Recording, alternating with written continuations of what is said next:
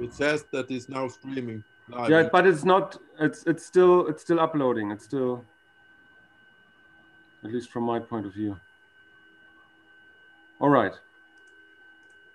Please go ahead. Okay. Well, thank you very much, Tom, for inviting and for getting this to happen together with Andrew. And welcome to everybody who's joining us here this evening. We're really happy to have Father Michael Butler here to give us a lecture of the history of the men's movement. I think we had the discussion, first of all, something like 3-4 months ago, actually, that it'd be really good to kind of put together some kind of background of how the men's movement happened and how it all started. And we should probably ask Michael around that, because he's been doing this kind of stuff for a really long time. And so then things kind of worked together to, it's International Men's Day coming up on the 19th. So let's get him the day before to get us off to a good start and do that. So yeah, I really appreciate the collaboration we've had with Andrew and Tom. Parallax is, Tom is the curator and founder of Parallax, which is a really good German and English speaking heterodox what do you call it, media magazine online with some great articles where Andrew's been publishing a lot of good stuff. And we found a lot of common views and vision in Manifesto and Parallax. This is our first attempt to do something together. We're really happy about that. And we're really happy that we can bring in Father Michael to be giving us a presentation this evening. So I met Father Michael for the first time, I think in March this year or something like that. We were both driven online from this whole Corona crisis. And we've had an incredibly valuable and productive meeting so far. Michael played a really big role at the European Men's Gathering this August, where I think he really brought a level of depth and power into the rituals that we were doing there. And we really, I think there's just been released a talk with Andrew. It's called On Pagans and Priests. And it was really amazing having these like pagan guys dancing around the fire, and then an Orthodox priest blessing the fire with holy water or something like that. And we really enjoyed seeing that working together in some ways, men from very different backgrounds, kind of exploring how we're working together as men. And that's maybe something that the men's movement has been looking at for a long time. So we're really happy to be here and looking forward to seeing what you have to share with us. So over to you. Oh, and by the way, there'll be a Q&A session at the end of this speech. So at the end of the lecture. So please write down your questions in the chat that you would like to have, and you're welcome to write them as soon as you think of them. You don't have to wait with them, but write down questions you have. And we also want to request anybody, guys, if you're listening here, please turn on your camera so we can see you. It's really nice. That's why we've kind of put you all up on the screen here. It's nice to be able to talk to a panel of people where we can actually see each other instead of just being like these blank names on the screen. So please, if you're not naked or on the toilet, then switch on your camera and we'll be able to see you guys as well. If you have to keep it off, then that's of course understandable. Anything else, Andrew? Did I miss anything? I think no, we're good. We're good. It's nice to have an audience again. So I would repeat that idea that if you felt like you wanted to really be here, cameras are great. So take it away, Michael. All right. Thank you, gentlemen. Thanks for Paul for the invitation and the opportunity to do this. Thanks to Andrew for hosting it. I've enjoyed our collaborations that we've had in the past, and I'm really looking forward to this one today. Gentlemen, especially, happy International Men's Day, which is about to come up. It's a nice opportunity. It's the first time I've ever done anything to celebrate it. And to talk about the history of the men's movement is a fine way to start. So I'm going to share my screen with you now. I have a bit of a slideshow to show you.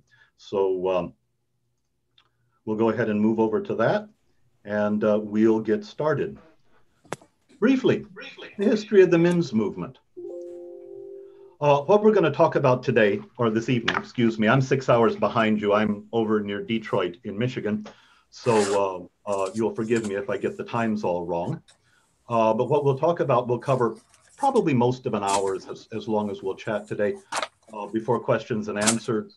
We'll look at the rise of feminism, which kind of gave rise to the contemporary men's movement. We'll look at men's liberation and men's rights.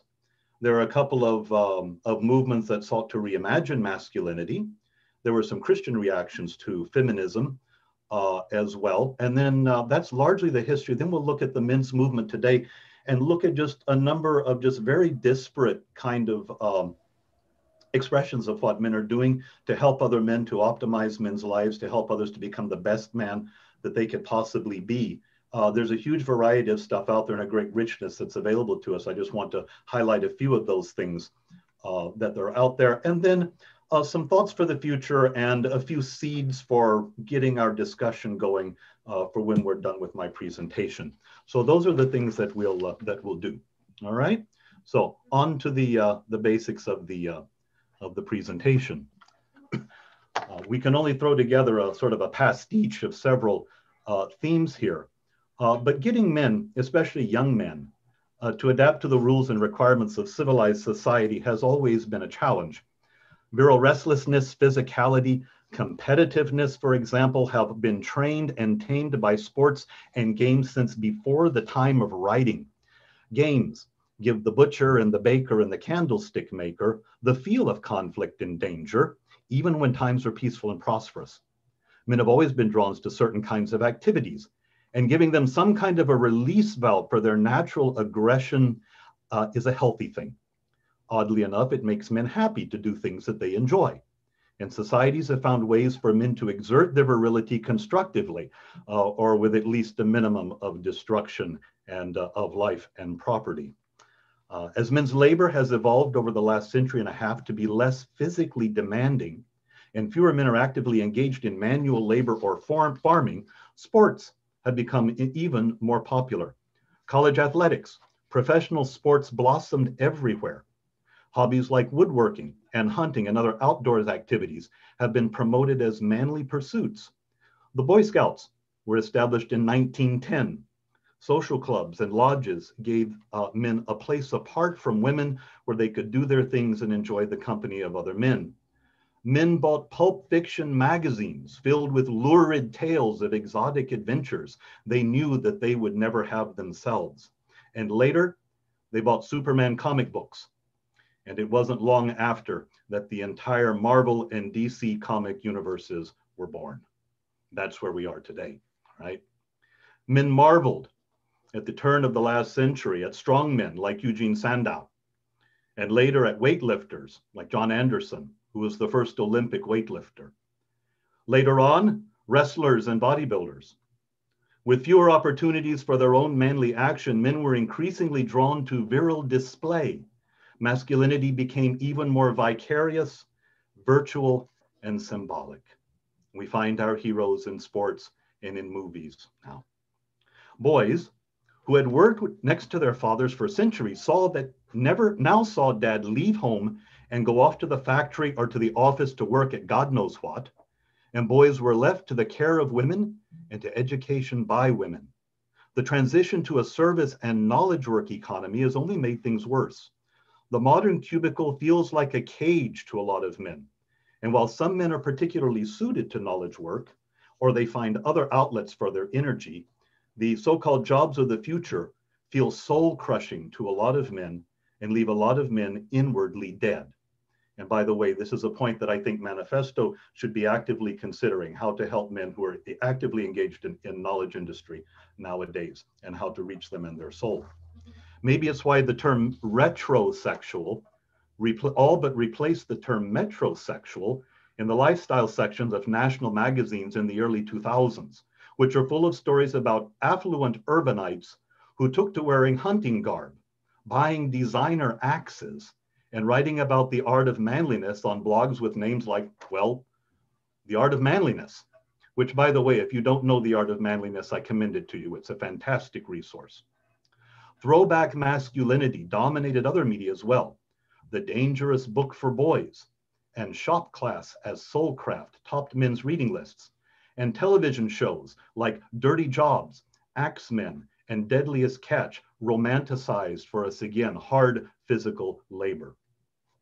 Add to all this the introduction of the birth control pill, the rise of feminism, calls for equality, the entry of millions of women into the workforce, the loss of male-only organizations and spaces, no-fault divorce laws, and it is no wonder that men felt ill at ease and even under assault. Traditionally manly virtues like strength and courage and honor were desexualized and reinterpreted in more relative terms so that even the weakest boy or the meekest girl could feel strong, courageous, or honorable.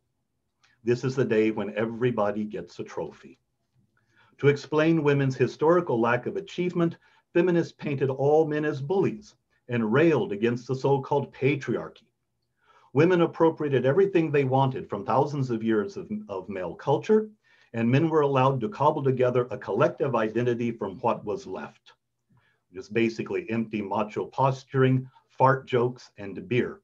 Or as a friend of mine put it, bacon and boobs are all we have left. By the mid-1980s, feminists were calling for androgyny to replace gender stereotypes, and the New York Times was actually running articles calling for the chemical castration of all men as a way of fighting crime. The New World of Women downplayed the importance of physical differences between the sexes and praised women for their communication skills, their ability to multitask, and their preference for social coalition building and nonviolent conflict resolution. The New Way of Women celebrated female empowerment and the importance of women in shaping history, and chronicles their rise to prominence as a peaceful overcoming of oppression guided by a genuine desire for justice and equality. Women were taught to take pride in womanhood, and they expect to be able to do just about anything they set their hearts to it. The problem with the New Age of Women, of course, is that it relies on a transfer of power and opportunity from men. And if that power exchange is to last, men will have to be taught to curb their expectations, even as women are taught to expect the world. The sentiment of feminists was that feminism would be a success if only men would cooperate by abandoning their own manly interests and curbing their own biological impulses. The fact is that feminism is a failed ideology because it asks men to participate in their own extinction.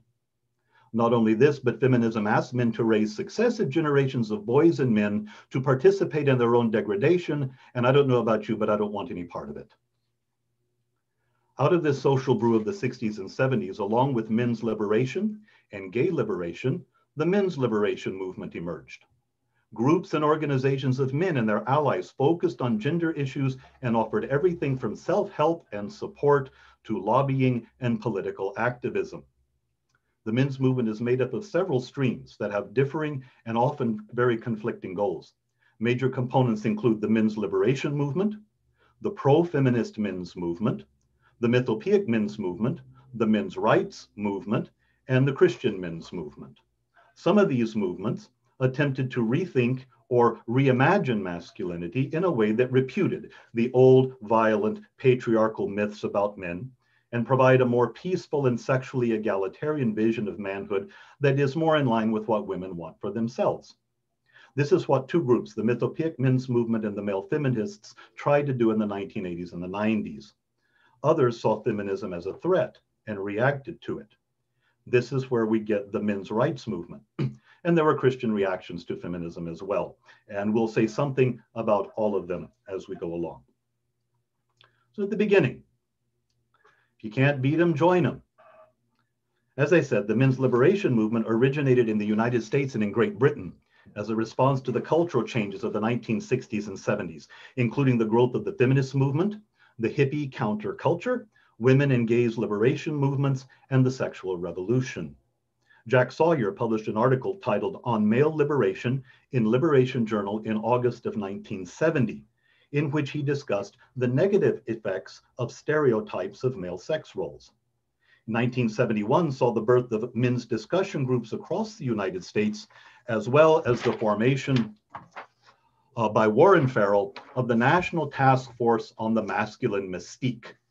The men's liberation movement kind of petered out by the end of the 70s decade. But out of it came another organization called the National Organization for Men Against Sexism. It has been advocating what we now call intersectional pro-feminism since 1975. It's an activist organization of men and women supporting positive changes for men. Nomos advocates a perspective that is pro-feminist, gay affirmative, anti-racist, dedicated to enhancing men's lives, and committed to justice on a broad range of social issues, including class, age, religion, and physical abilities. They affirm that working to make this nation's, the American nation's ideals of equality substantive is the finest expression of what it means to be a man. Out of the early men's liberation movement comes a particular figure who is fundamental to our understanding of the development of men's rights and the men's movement. This is Dr. Warren Farrell, and he deserves a little consideration and word on his own here. He started out as a feminist, and when second wave of the men's movement evolved in the late 60s, Farrell's support of it led the National Organization for Women to ask him to form a men's chapter. The response to that group led to us ultimately forming some 300 additional men and women's groups around the United States. And he is the only man that was actually elected to the board of directors of the National Organization of Women 3 years running. Although today he is generally considered one of the fathers of the men's movement, he advocates, quote, there should be neither a women's movement blaming men, nor a men's movement blaming women, but a gender liberation movement freeing both sexes from the rigid roles of the past toward a more flexible role for their future. Farrell parted ways with the National Organization of Women in the mid-1970s, now changed his position on divorce laws, and he said this, everything went well between him and the feminist until the mid-70s, when now came out against the presumption of joint custody for children in a divorce. I couldn't believe that people I thought were pioneers in equality were saying that women should have the first option to have children or not to have children, that children should not have equal rights to their dad. And it was over that issue that he separated from them, and so much for equality. Farrell's books, Women Can't Hear What Men Don't Say, which is about communication, Why Men Earn More, which is about the wage gap, The Boy Crisis, The Myth of Male Power, which was an international bestseller, and Why Men Are the Way They Are rightly considered foundational text in the men's movement. And you know, for those of you who are history buffs about this sort of stuff, those are fine places to begin. As women's liberation evolved into women's rights, and gay liberation evolved into gay rights, so too men's liberation evolved into men's rights in the early 70s. Its focus was on social issues and government services that adversely impact or discriminate against men and boys. Many of them the very issues that second wave feminism were actively promoting at the time.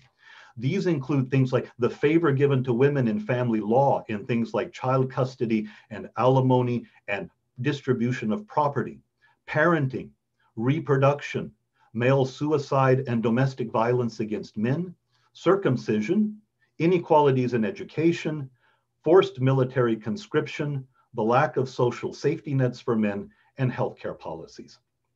Prominent in the men's rights movement was A Voice for Men. Their website says, it is the mission of A Voice for Men to promote educational and encouragement to men and boys, to lift them above the din of misandry, to reject the unhealthy demands of gynocentrism in all of its forms, and to promote their mental, physical, and financial well-being without compromise or apology. A Voice for Men got to be very strident in what it did. In early 2011, they created a website called Register Her, which is a Wikipedia page that initially listed the names, addresses, and other personal information of women who were convicted of murdering or raping men. The registry expanded over time to include women considered by the site's operators to be guilty of false rape accusations or anti-male bigotry. These men went after them hard. Under the motto, "Why are these women not in jail?" the site also published personally identifying information about women who participated in protests against the men's rights movement, mocked it on social media, or who voiced feminist supportive ideas. All right. So much for some of the men's rights folks. Let's switch gears now and look at a couple of movements that sought, rather than to fight with feminism, to reimagine what masculinity might be in light of the feminist movement. And these are the ones here, the Mythopoeic men's movement and the pro-feminist men's movement. With the Mythopoeic movement, of course, we have to start with Robert Bly, the American poet, who was a close cultural observer beginning in the 1950s. By the 70s, he saw that something was going on with men, and it concerned him greatly. Through workshops and retreats with men, he began to get a sense that something was not right. And in 1990, he published his well-known book there, Iron John, a book about men. It actually spent 64 weeks on the New York Times bestseller list, and its popularity was bolstered in the same year by a 90-minute television interview with Bill Moyers called A Gathering of Men, that allowed Bly to talk about his book with men, or talk about his work with men, and help to popularize the book. Iron John, if you're not familiar with it, is one of Grimm's fairy tales, which Robert Bly analyzes in a masterful way to show how young men can regain their personal power and grow up by tapping into the power of the archetypal wild man who resides deep in each one of us. Now, it's not surprising that a poet would use story, myth, poetry, and body work to get around men's typical rationality and into a more intuitive, symbolic, and somatic way of knowing. It helped men get out of their heads, to access more of their emotions, to feel more present in their bodies. It allowed men to explore broader emotional ranges than just feeling angry or horny. And in the early days, dealing with sorrow or grief was a huge part of men's work. It introduced archetypal and transpersonal aspects of masculinity, the use of male-only gatherings made for openness and honesty by creating a safe, contained, and boundaried space in which men could heal their past wounds, consider their present, and creatively forge a better future. In the introduction to Iron John, Bly describes the men he's trying to help. His description is often quoted, and it's worth repeating here because, as you will see, not a whole lot has changed with men in the last 50 years. In the 70s, he says, I began to see all over the country a phenomenon that we might call the soft male. Sometimes even today, when I look out at an audience, perhaps half the young men are what I'd call soft. They're lovely, valuable people. I like them. And they're not interested in harming the earth or starting wars. There's a gentle attitude toward life in their whole being and their style of being. What he's talking about here are what were commonly called snags, sensitive new age guys, okay? And they are with us to this very day. But many of these men are not happy, Bly goes on to say. You quickly notice a lack of energy in them. They're life-preserving, but they're not exactly life-giving. Ironically, you often see these men with strong women who positively radiate energy. I first learned about the anguish of the soft men when they told me their stories in early men's gatherings. In 1980, the Lama community in New Mexico asked me to teach a conference for men only, their first. 1980, the first year for a men's conference, in which about 40 men participated. Each day we concentrated on one Greek god and one old story, and then late in the afternoon we gathered to talk. When the younger men spoke, it was not uncommon for them to be weeping within 5 minutes. The amount of grief and anguish in these younger men was astonishing to me. Part of their grief arose out of the remoteness from their fathers, which they felt keenly. But partly too, grief arose from trouble in their marriages and relationships. They had learned to be receptive, but receptivity wasn't enough to carry their marriages through troubled times. In every relationship, something fierce is needed once in a while. Both the man and the woman need to have it, but at the point where it was needed, often the young man came up short. He was nurturing, but something else was required for his relationship and for his life. The soft male was able to say, I feel your pain, I consider your life as important as mine, and I will take care of you and comfort you. But what he could not say was what he wanted, and stick with it. Resolve of that kind was a different matter. As I say, not much has changed in 50 years. Bly went on to host a number of men's conferences around the United States beginning in the 70s.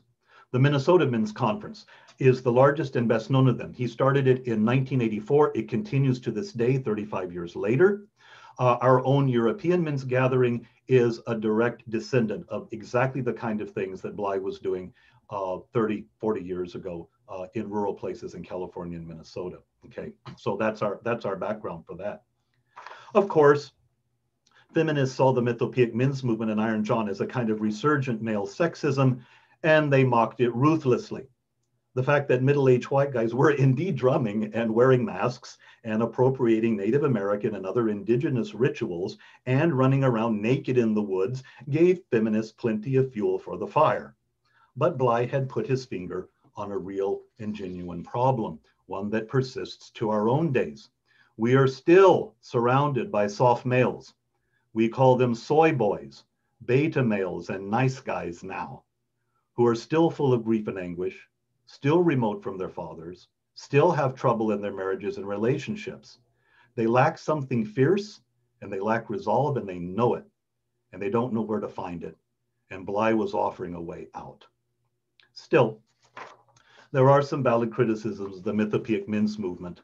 I think Jack Donovan's critique, for example, has some merit. He says, Bly understood some of the problems that men and boys were facing, sure.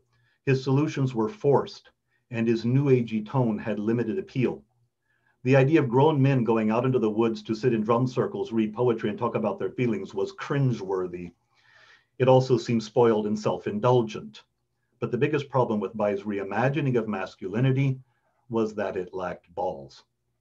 Bly wrote of swords and battle, but his battles were the bloodless cartoon fantasies of the most innocent inner child, not the real bloody conflicts of men.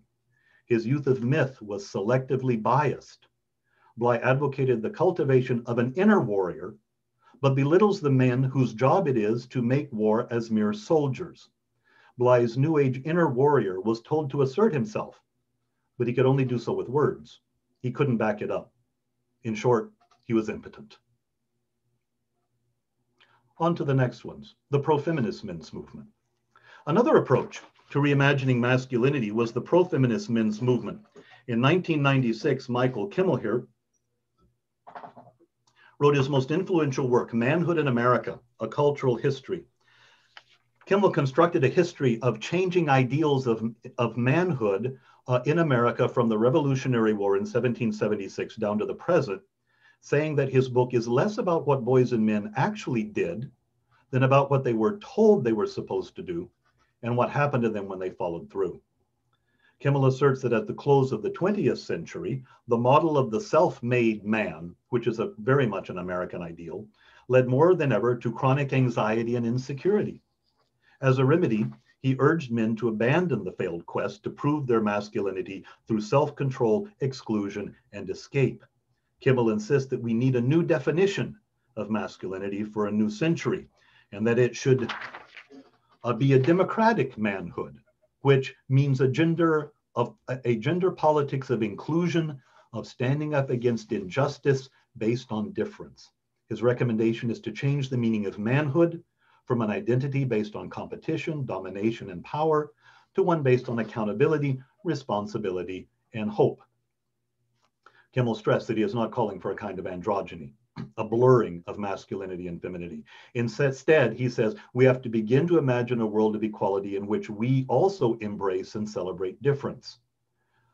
Moreover, Kimmel believes that men will be helped in this transformation by the very people they have tried so desperately to keep out: feminist women, gay men and lesbians, and people of color. Kimmel concludes, the battle to prove manhood is a battle that can never be won. Only by renouncing the battle itself can we American men come home from our wars, heal our wounds, and breathe a collective sigh of relief. Well, it sounds good. Personally, I find Kimmel's solution is just a little too easy and a little too simplistic. All we have to do is explain to men that they need to give up trying to be self-made men and quit trying to be competitive and dominating, and to give up all of their power and embrace egalitarianism and celebrate difference. It sounds good on paper, but there's no oomph, there's no emphasis behind it, and what do men get out of it ultimately? And it seems to fly in the face of men's nature and experience.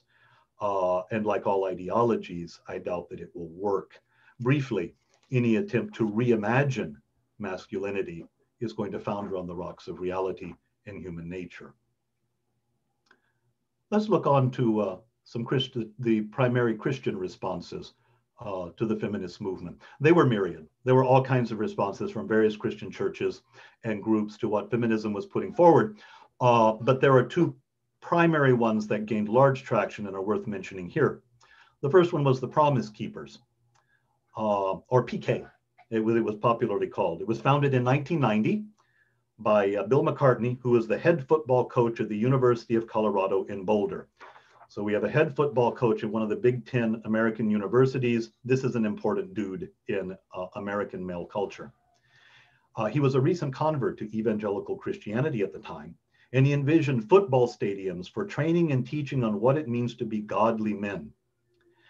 He had a few things that Robert Bly didn't have, like strong leadership and organizational skills and access to some really serious funding. And so he succeeded at what he set out to do. In July of 1990, 72 men gathered for the first Promise Keepers event. The next year, 4,200 attended. By the mid-1990s, events were being held in major cities all over the United States with attendance in the tens of thousands. In 1995, by the way, I myself attended the Promise Keepers rally at the Pontiac Silverdome near Detroit, Michigan, with 75,000 other men. At that point in my life, it was the largest gathering I had ever been in, and the energy in that room was simply astonishing. The highlight of the Promise Keepers events or the movement came the next year in 1997, when Promise Keepers supporters estimated at 800,000 filled the National Mall in Washington, D.C. for an event called Stand in the Gap, a sacred assembly of men. Financial difficulties saw to the demise of the Promise Keepers organization a year later, and while it continues to exist to this day, it doesn't have nearly the reach or the impact that it had back in the 90s. Of course, feminists saw the Promise Keepers as knee-jerk Christian Neanderthals and howled at the notion of men leading their households according to the biblical injunction. Bill McCartney himself also publicly upheld the Bible's condemnation of homosexuality, which earned him and the Promise Keepers blistering critique in the press. On the other hand, Promise Keepers in their fundamental planks pushed for racial equality and overcoming racial barriers, and they were remarkably successful at that, successfully integrating white, Black, and Hispanic men at all of their events and doing a great deal for racial healing in the evangelical churches. So we have to give them credit for at least that. A decade later, a Christian counselor named John Eldredge launched an independent ministry to focus on the needs of men. In 2001, he released his book, Wild at Heart, Discovering the Secrets of a Man's Soul. The book sold more than 4 million copies in the United States alone, and 20 years later, I checked this on Amazon just the other day, it is still the #1 men's book in Christian men's issues and men's gender studies. 20 years later, it still has that place. Like Robert Bly, who spoke about the wild man, Eldredge's message of being wild at heart resonated very strongly with American Christian men who felt uncomfortable and unappreciated in their increasingly feminized churches. He wrote, "When all is said and done, I think most men in the church believe that God then put them on the earth to be a good boy.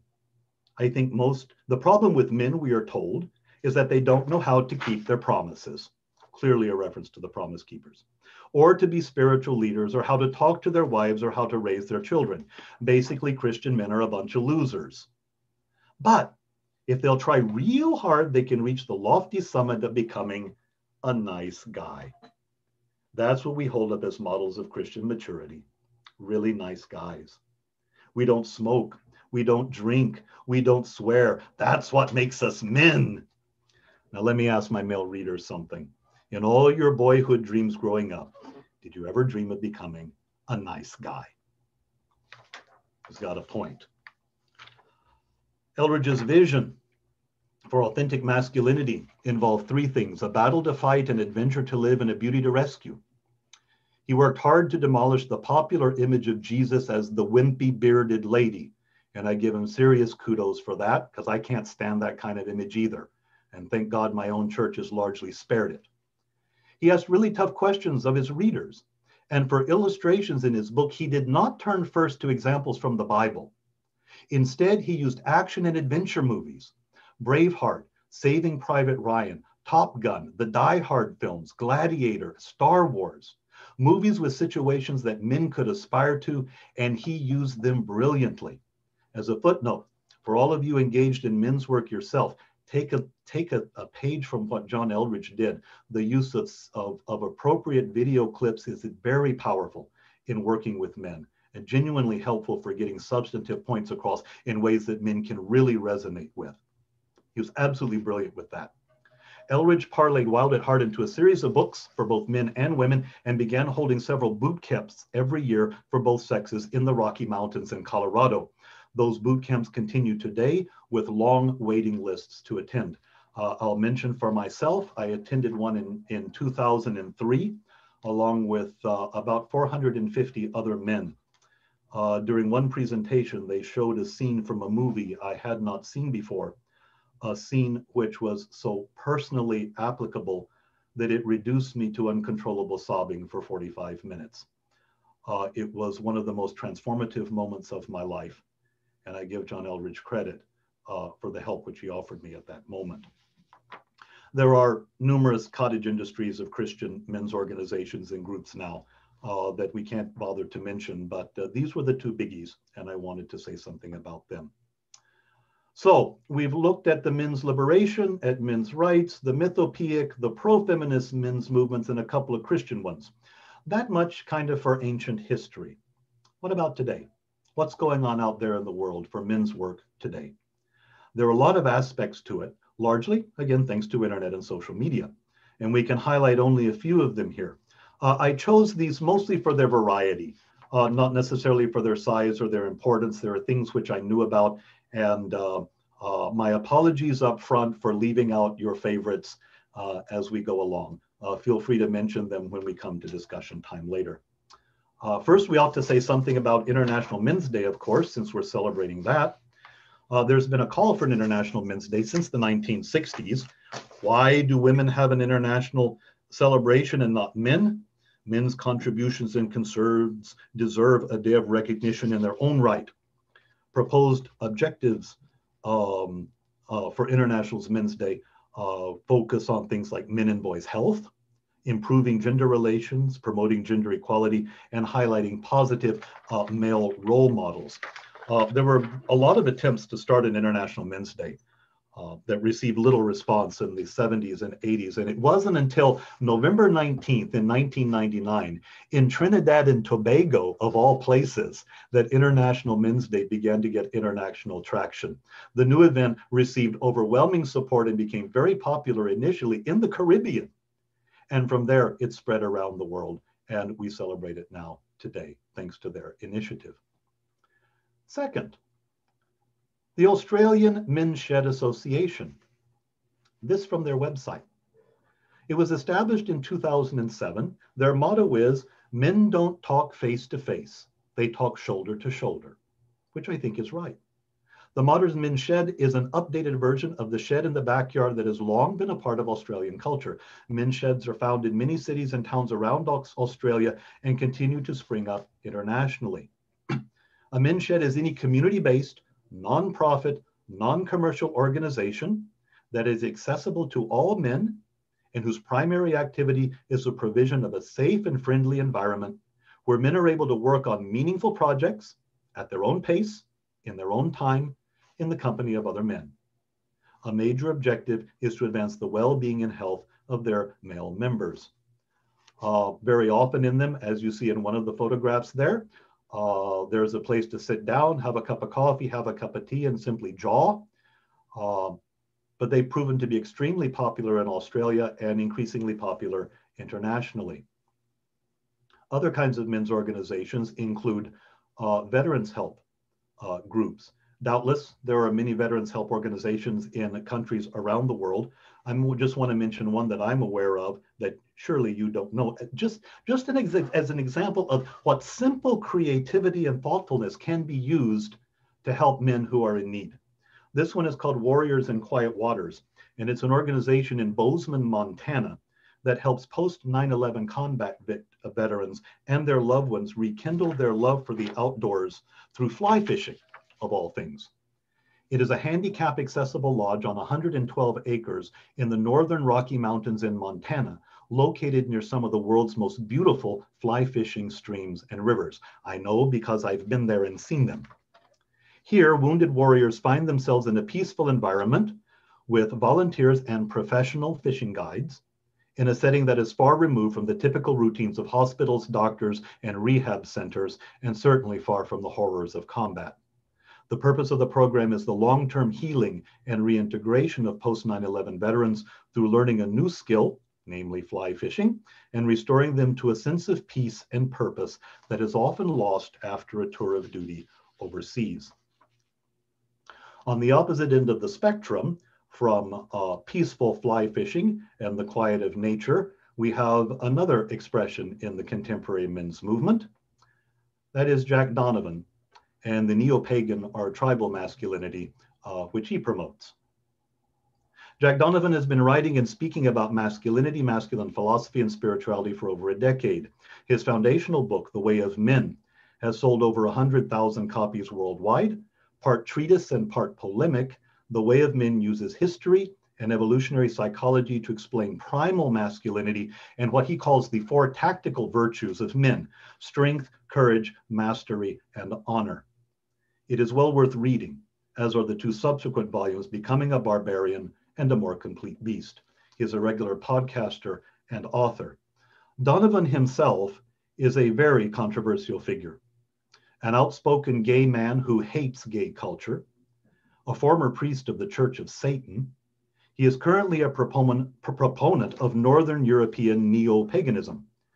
Prior to his resignation from the organization in late 2018, he was an outspoken supporter of the Wolves of Vinland, a Norse neo-pagan group in Virginia, whose members routinely post photos of ritual animal slaughter on Instagram, and one of whose members has been convicted of setting fire to a black church. Neo-pagan groups like the Wolves of Vinland and Operation Werewolf cultivate an ethos of being social outcasts, like many biker gangs. They forge bonds of brotherhood through rejection of the modern world, honoring the old gods whom they believe embody their ideas of manhood, and devotion to a kind of physical hypermasculinity that emphasizes heavyweight training in martial arts.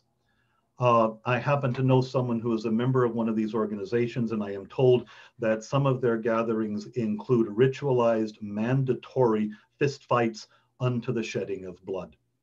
So it's a rough group to belong to. And while I don't condone their beliefs or their practices, it is absolutely fascinating to me to see where men look for ideas of manhood, meaning, and community.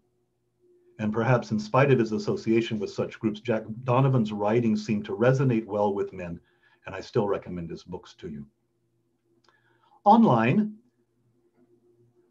with the rise of the internet, pro-male interest groups proliferated along with all the other interest groups. A broad, loose coalition of men's interest groups, blogs, and websites garnered the name the Manosphere in 2009. It's a collection of websites, blogs, and other online forums that promote some kinds of traditional or reactionary masculinity, are sometimes hostile to women, and are definitely hostile towards feminism. Politically, the manosphere is diverse, but it tends towards libertarian, far-right, alt-right, and anarcho-nihilistic views. The manosphere includes movements such as the contemporary men's rights movement, fathers' rights groups, but its largest constituency is a group of sites dedicated to helping men with relationships, dating, and sexuality. So major players in the manosphere include pickup artists, men going their own way, the red pill, and the unfortunate group we call the incels, the involuntary celibates. Pickup artists, self-identified dating coaches, the seduction community, the pickup community, is a movement of men whose goal is the seduction and sexual success with women. Modern pickup artists practice dates from at least 1970, when Eric Weber first published his book, How to Pick Up Girls. The pickup artist community itself originated with Ross Jeffries and his students. In the late 80s, he taught workshops, promoted a collection of neuro-linguistic programming techniques that he called speed seduction, and published a short book on his techniques, How to Get the Women You Desire into Bed. Other exponents of pickup artistry established themselves at roughly the same time, but they lacked contact with each other. In '94, Louis DePayne, then a student of Jeffries, founded a news group, back in the day when there were news groups, that in turn spawned a network of other internet discussion forums, email lists, blogs, and sites where seduction techniques could be exchanged. In 2005, Neil Strauss published The Game, Penetrating the Secret Society of Pickup Artists. The Game reached the New York Times bestseller list, actually, and made pickup techniques known to a wider audience. Many pickup artists work on their game by improving their understanding of psychology, their confidence and self-esteem, which they call their inner game, as well as improving their social skills and physical appearance, physical fitness, fashion, sense, and grooming, which is called outer game.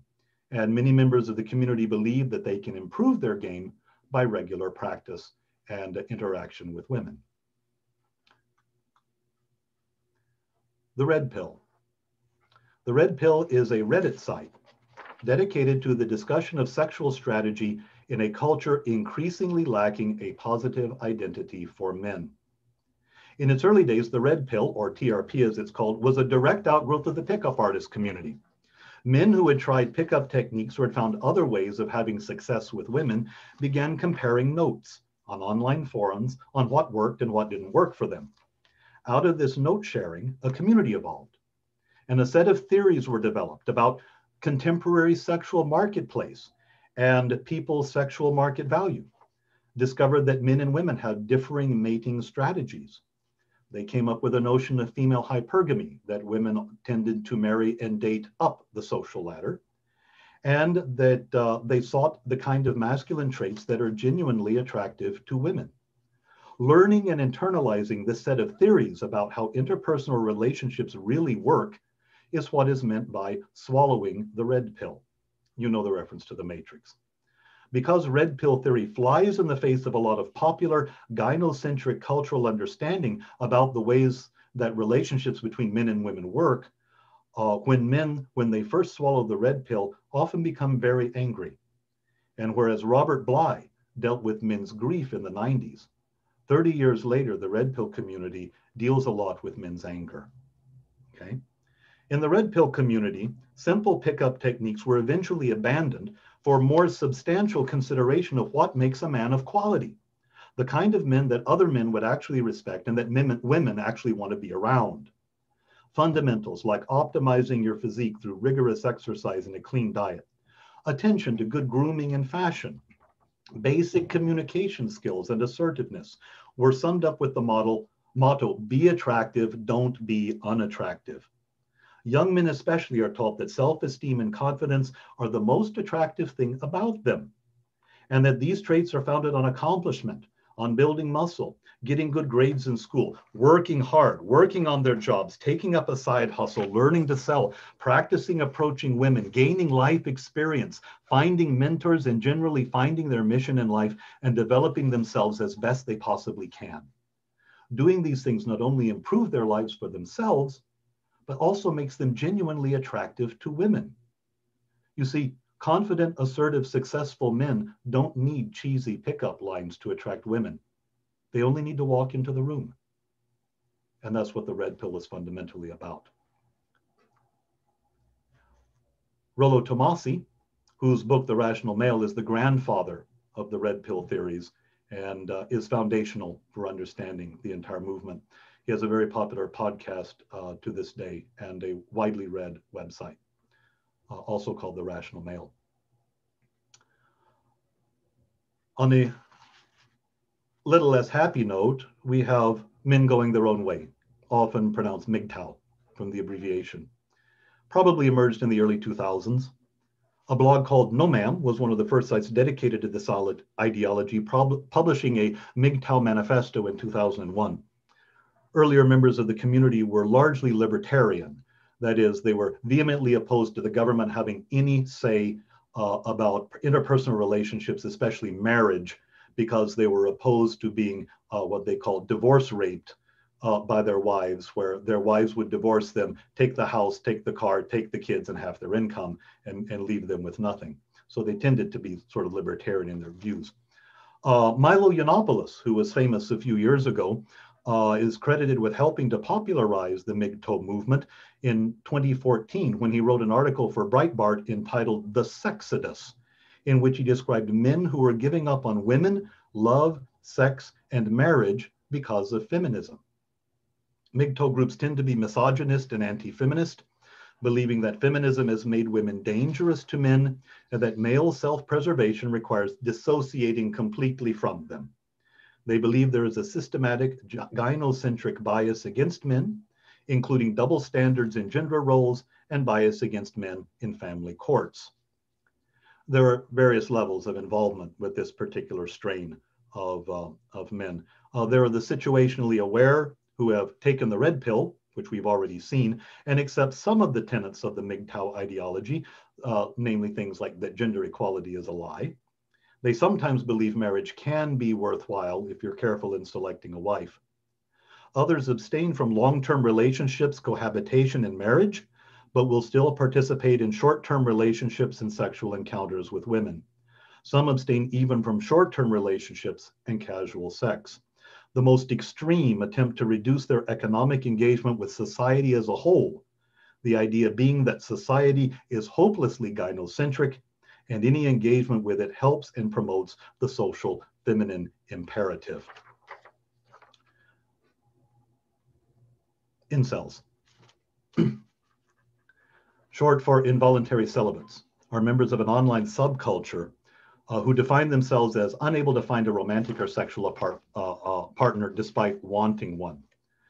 The first online community to use the term incel was in 1993, when a Canadian university student by her name Alon, it was actually a woman, created a website in order to discuss her sexual inactivity with others. In the 2000s, incel communities became more extremist as they adopted behaviors common to forums like 4chan and Reddit, where extremist posts were encouraged as a way to achieve visibility in the community. Discussions in incel forums are often characterized by resentment, misogyny, misanthropy, self-pitying and self-loathing, racism, a sense of entitlement to sex, and the endorsement of violence against sexually active people. These are not happy men. In distinction from the red pill, this is known as the black pill. The black pill generally refers to a set of commonly held beliefs in incel communities, which include biological determinism, fatalism, and defeatism for unattractive people. An incel who has taken the black pill has adopted the belief that he is hopeless and that his lack of success romantically and sexually is permanent, regardless of any change he makes in his life or to his physical appearance or personality. Incels are mostly male, heterosexual, and white. Estimates of the overall size of the subculture vary greatly, ranging from thousands to hundreds of thousands. At least 6 mass murders, resulting in a total of 44 deaths, have been committed since 2014 by men who have either self-identified as incels or who have mentioned incel-related names and writings in their own writings or on internet postings. In some communities, it is common for posts to glorify violence by self-identified incels, such as Elliot Rodger here, who perpetrated the 2014 Isla Vista killings in California, and Alec Minassian, the 2018 Toronto van attack suspect. Rodger is the most frequently referenced, with incels often referring to him as Saint Rodger and sharing memes in which his face has been superimposed upon paintings of Christian icons. Some incels consider him to be the true progenitor of today's online incel communities. Some incels see violence as the only solution to what they see as social oppression and abuse against them, and they speak frequently of incel uprisings and revolts. Other incels take the more nihilistic view. Yes, there's an even darker view, that nothing will change society, even violent acts. Some incels support the idea of violence as revenge on society without the hope that it will lead to societal change. The tragedy of Elliot Rodger's life and his victims and others like them underscore the absolute importance of men's work, I think, especially in the lives of younger men.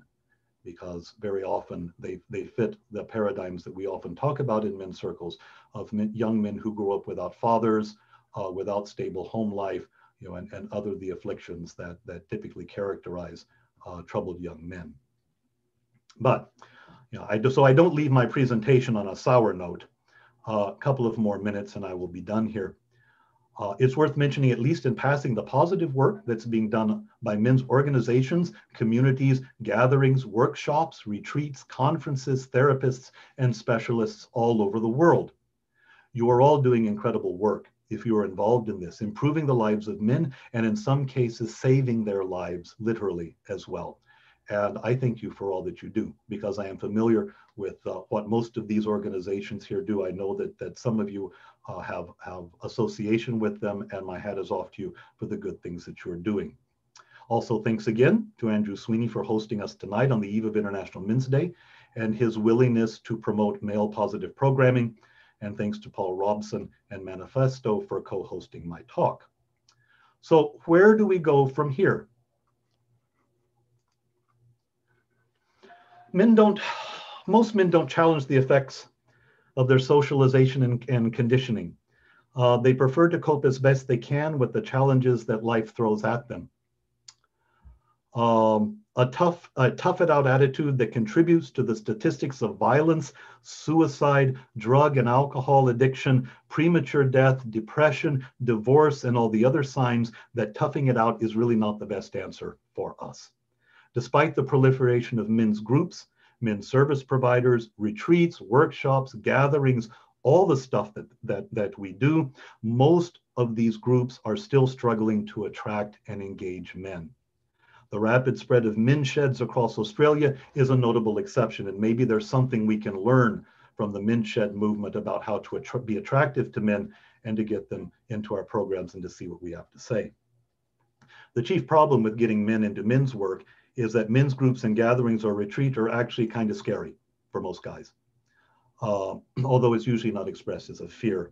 The prospect of being in a group of unknown men and having to self-disclose something about yourself with the possibility of being shamed or criticized really doesn't hold a lot of attraction for a lot of guys. Generally speaking, men who do attend men's events are those who have been through some kind of crisis already, gotten through it, and are prepared to take a look at the parts of their own lives that maybe contributed to the original problem. Moreover, as Michael Kimmel pointed out in his book, Manhood in America, the mythopoeic call of the wild runs into the same problems that were faced by early 20th century masculinists in America, namely that it displaces men's grown-up problems of economic contraction, political competition, social isolation, and interpersonal incompetence onto over-dominant motherhood and absent fatherhood. And while it may be a good exercise intellectually to find the root causes of men's problems, be they industrialization, absent fathers, feminism, or any other causes, real or imaginary, ultimately, if we're going to attract men and help them, we need to meet them where they are and offer them real-world solutions to their problems. We need to address men's issues directly.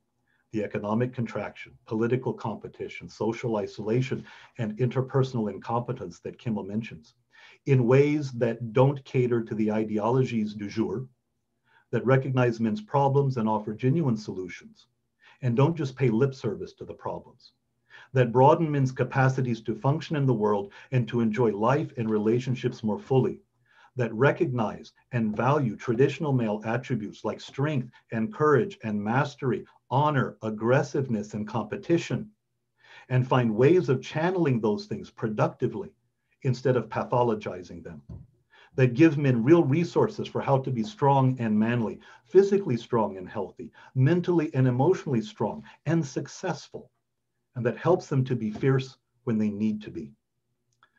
We also already know the statistics. We know about men taking their lives, men getting killed, mental illness, the prison sentences, homeless men, the dangerous low-level jobs, workplace deaths, falling academic grades. We do not hear as much about the divorce statistics of men whose wives divorce them and they don't want to be divorced, their infertility rates among men, the low and declining testosterone levels, the false abuse claims leveled against men, and the misery of men in sexless marriages or the routine drugging of our sons for attention deficit disorder. There's a lot we're doing already, to be sure. There's a lot more that can be done. How can we address some or all of these issues in effective ways? I look forward to that conversation. And that is all that I have to say right now. Thank you for your attention. I have not been able in my presentation to monitor questions or comments, but I'm real curious to see what y'all all have to say now. Thanks much. Michael, thank you so much. That was really wonderful. Thank you. Thank you. Can everybody hear me well? Is my voice clear here? Great. Okay. Yeah, I wanted to say that what I really appreciated about your presentation was how you presented the good, the bad, and the ugly, right? You gave us a full spectrum here. Okay. Yeah, and before I open this up to Q&A, I just have one question for you. And that is, how do we prevent the men's movement groups that we're in from becoming cultish or separatists, or because it feels to me that the move, when the men's movements get pathologized, it's when they separate from women on some level in some profound way, like when they become they become a cult. So that's my question for you. All right, I think the easy answer to that is probably the difference between a group that is reactive and responsive. Groups that are reactive are going to circle the wagons, feel besieged, set upon, and will turn inward. They will be the groups that need a victim or an opponent who is them over there. And in the case of men's movements, it'll probably be them women. If a group is formed precisely to be responsive, to look at situations and to be open to solutions, I think there is still benefit in male-only spaces. As we all know, when we get a bunch of our buddies together, we all talk differently than we do when there are women present. And there's a certain degree of honesty and openness that we have. So I think there's real benefit in male-only spaces, but that in time can work cooperatively with women, with anybody, and don't have to be exclusively male or exclusively focused on men's issues. But so long as we can advocate for our own issues in the broader society. I think I just say that don't be reactive and be very, very careful about pointing fingers and blaming someone else for problems. I mean, the best problems we solve are the ones we recognize in ourselves and take it upon ourselves. Let's, if I may be allowed a scriptural reference, to take care of the plank that's in our own eye before we go trying to take the specks out of other people's eyes. Right.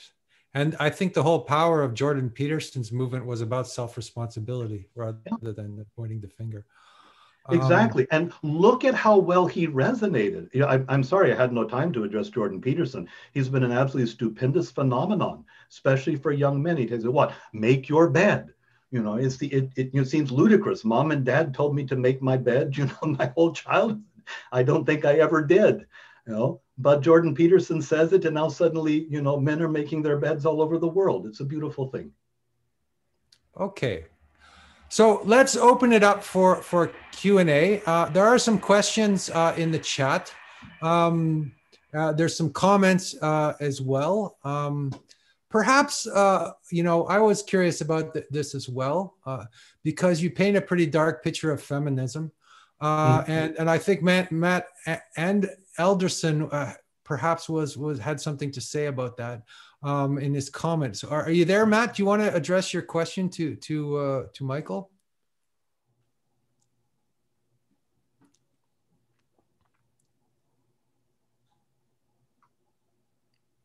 Are you there, Matt? Okay, maybe he's not there. It's there, but perhaps does not want to appear on. Perhaps he doesn't want to. I could read what he says, and perhaps you can comment to it. He says, where are you, Matt? Most of these groups that you mentioned are sex, violent groups indeed that promote hatred against women and other feminist allies, rather than highlighting the importance of man masculinity or male healthy identity. I think that was his point. So I guess I'm wondering, are there feminist allies, and is there a good side of feminism? And I think that's what his question is reaching to. I am no specialist on feminism, but I do know what is called first wave feminism, which simply sought equal rights, under the law, and equal opportunity, I don't think anybody has any problem with that. I certainly don't. But like we saw Warren Farrell, you know, when he discovered that by the mid-1970s, the feminists who had screamed, oh, equality, equality, equality, now wanted to have absolute control over who got the children in a divorce, and that fathers had no say whatsoever. We see that the calls for equality, rather like calls for tolerance, proved to be very thin. As soon as people have power, there ain't much equality left in it. And so where there are in third and fourth wave feminism, which tends to be intersectional and all, yeah, I have a dimmer and dimmer view of those sorts of things, mostly probably because I am a Southern white Christian male. And so for me, I am the absolute ogre, you know, of contemporary feminism and all that is wrong in the world. I also happen to have two sons who are living in a world where you know, their own opportunities are more circumscribed by the claims of other people against them. And, you know, so if we want to talk about equality, fine, let's be equal, you know, but let's be fair about it as well. You know, I don't know how it is in other countries. You know, in the United States, when I turned 18, I had to register for selective service, which meant I registered for the draft, even though the draft had been abolished in the US. I could not get college loans from the government unless I registered for selective service. Women are not required to do this. They go to school and they get government grants and loans, you know, without that burden on them. Is this equal? There are government programs designed to promote when female-owned businesses. Okay, I get that. But when women-owned businesses get preferential treatment in government contracts, as opposed to a man-owned business, then I think we have a clear case of discrimination here. You know, there are little things like that. And, you know, again, I think there is real discrimination in the court system, especially in cases of divorce, child custody, the distribution of assets after a divorce that clearly weigh against men. I know there are at least a couple of men who I know are watching here today who have had unhappy experiences with European courts for similar things. So I think some men can appreciate the difficulty there. So yeah, where feminism is about equality and promoting women well, where it begins to infringe on my ability to promote my own happiness and my own well-being, then I think we have a problem. And so far, you know, as I say, I don't keep up that much with feminism and feminist sources simply because I don't have time in the day to do it. But where anything that is male positive is met with either howls of derision or mockery, they are not yet ready to talk.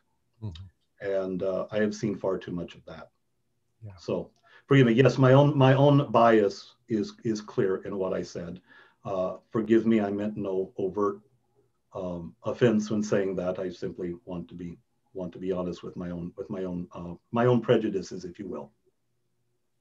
Okay. Is Albin Schollen, would you like to unmute yourself and ask your question to the Father Michael?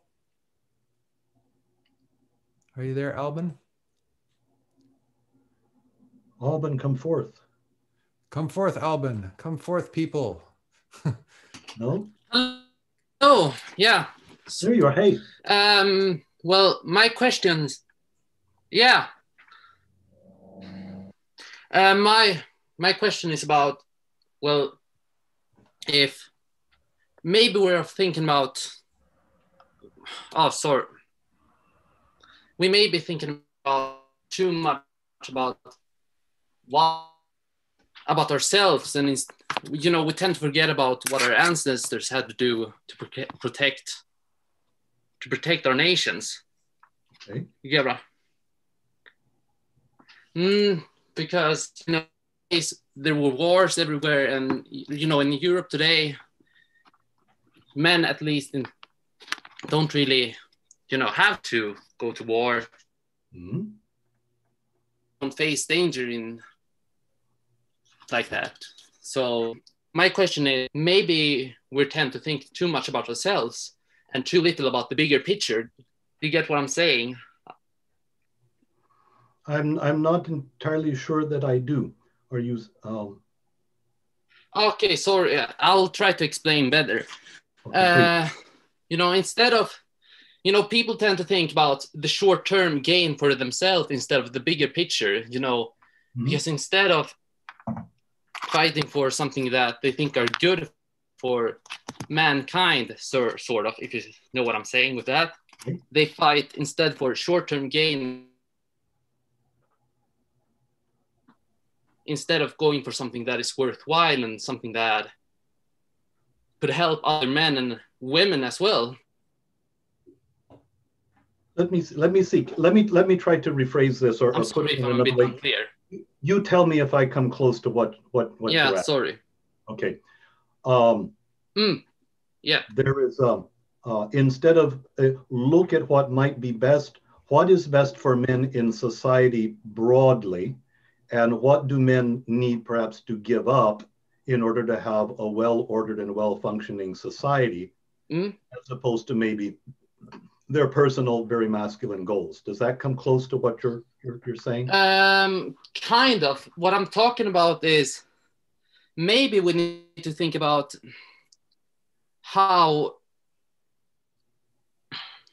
we should go forward as a species instead of like the short-term gain of just short-term gain. I don't know. Sorry, I don't really know how to phrase it. Okay. Just to take it on that level and to try to bring it back to our discussion here. What I would say is that anything that we do needs to be honest and genuine to human nature and to human experience. That we need to be very careful of ideologies of any kind, because ideologies are partial explanations of reality. And because they don't encompass all of reality, sooner or later somebody gets hurt. And the ideologies don't ultimately work out well. So any way forward that is going to make for the flourishing of not only men and women, but since we're talking about men here, that's going to include the flourishing of men needs to take into account the way that men actually are. And so something has to be done with masculine aggressiveness, of competition, of pugnaciousness. It can't simply be squashed, wished away, drugged out of us. Because look, all of those things in their most positive expression are precisely what made the modern world. You know, it is men's desire to create and to strive and to push and to fight against each other that gave us all of the technological, medical, philosophical advances and all that we have, okay? So we need to find a way to use those things and harness them in a way that is beneficial to society, yes. But where we find calls for, oh no, men cannot be that way, or women should not be that way. Eventually, the fact that men and women really are that way, we're going to find a way around it. And we're going to act out in the ways that are natural to us anyway. So somehow we have to respect who men and women genuinely are. No. And like I say, that's always my problem with sort of the reimagining of masculinity. I don't think we can reimagine masculinity. I think we kind of know what it is, and we kind of got to work with what we've got. And that's sometimes messy, and it doesn't always fit to the nice little social programs handed down by our governments. But that's the yeah, there you go, Andre, yes. As I say it for the US as well. But that is, you know, come on, let's be real. Let's be real here and use what's best in men and women, you know, for the betterment of society. Don't try to quash what's natural to us. I don't think it ultimately works. And it ends up with very unhappy populations. You know, and then what happens at least individually, you know, when something gets quashed is that, okay, if I quash my natural aggressiveness, or I need to compete, or I need to do something to break out of, you know, my overly peaceful and docile and controlled house, what happens? You know, if I'm a 13-year-old boy, I start hanging out on the street corner with the ruffians and the drug pushers, and next thing you know, I'm in a gang. Or I start drinking and you know, and smoking pot and doing rougher stuff when I'm 14. Or I start getting into fights or causing trouble at school and start acting out in inappropriate ways, okay? And those are the kinds, you know, it's on the small scale, the kind of social ills we see when, you know, human nature is simply ignored. So that's, let me stop there. That's as much as I want to say about that. I hope that comes close to answering your question.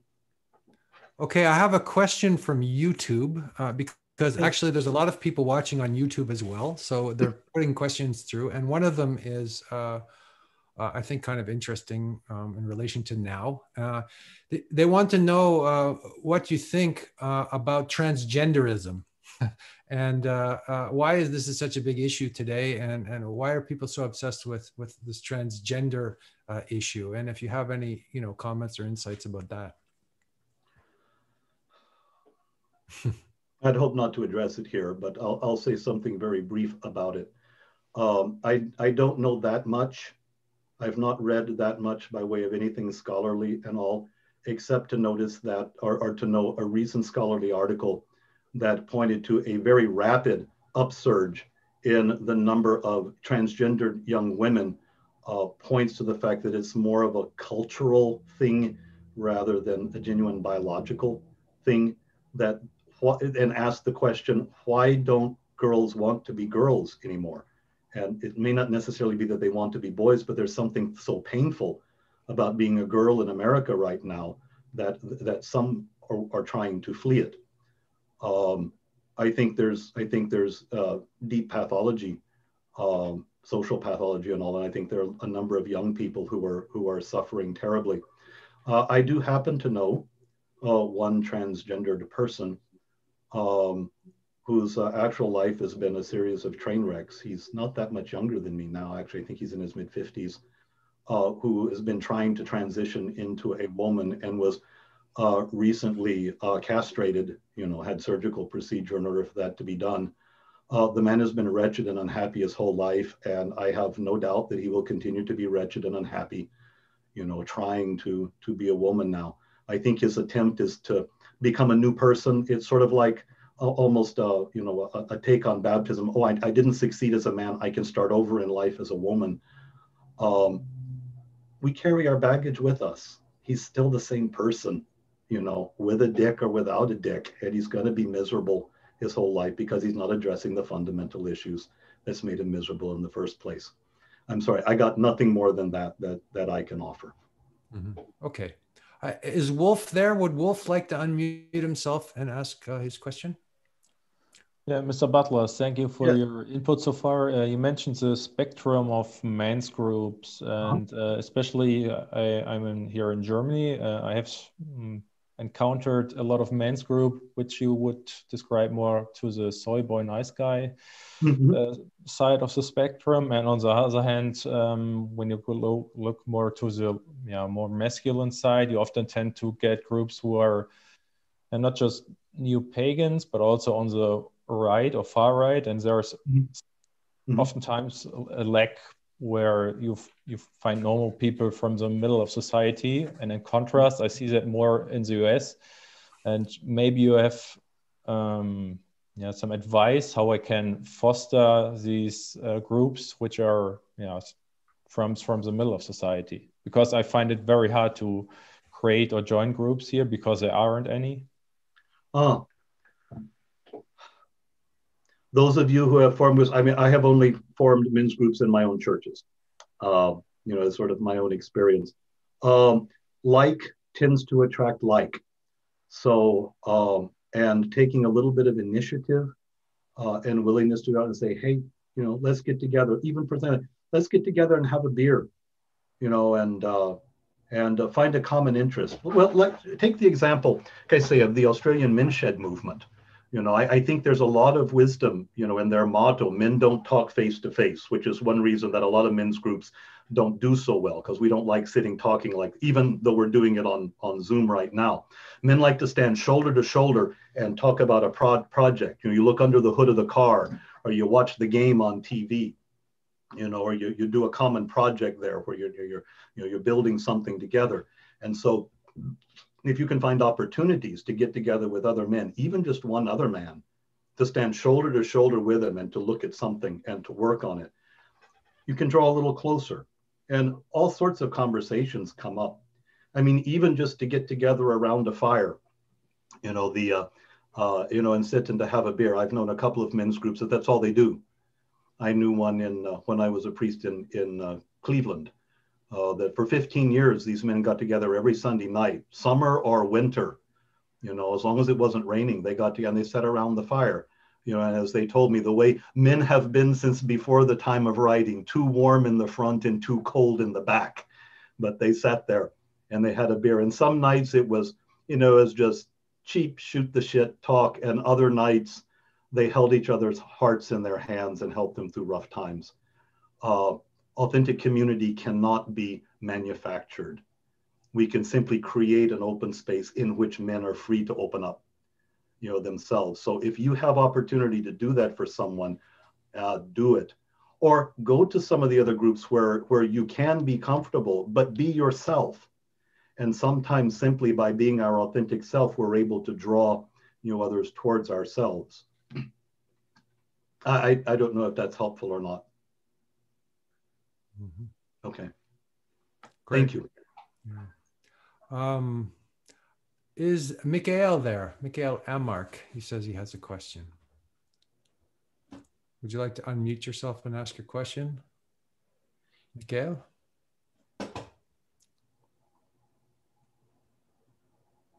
Well, while we're waiting for Mikhail, oh, are you there, Mikhail? No. Yeah, just about what you were saying, I was curious about this idea of a men's group, because a lot of the men's group work that we've been doing at Manifesto seems to be very project oriented, like making goals, setting goals, and getting your life together, and that kind of thing. And I'm thinking about that and thinking about that. Yes, that's important, but I've also been thinking that perhaps that we could overdo that. That it might be also just this being with each other in some kind of heartfelt way might be really the most important thing. So I'm wondering, you know, so I like what you said about the fire, just sitting around a fire, and that seems to me very valuable. How do we do that in like these COVID times? Like, what do we do to be men in COVID times? That's my question. My next question. I think, how do we be men in COVID times? I think the same way we are men in all times. Can I just add something to that? Because Paula was talking about a digital patriarchy, about how we could be in the digital space, right? That we could be men. And I've been wondering about that, and it doesn't work for me somehow. And I want to hear your view on that. Can I say something on that? Yeah, Mr. Schlitt, please. Yes, Yeah. there. Thanks for giving me the audience. I'm joining various men's group here in my surrounding in Switzerland.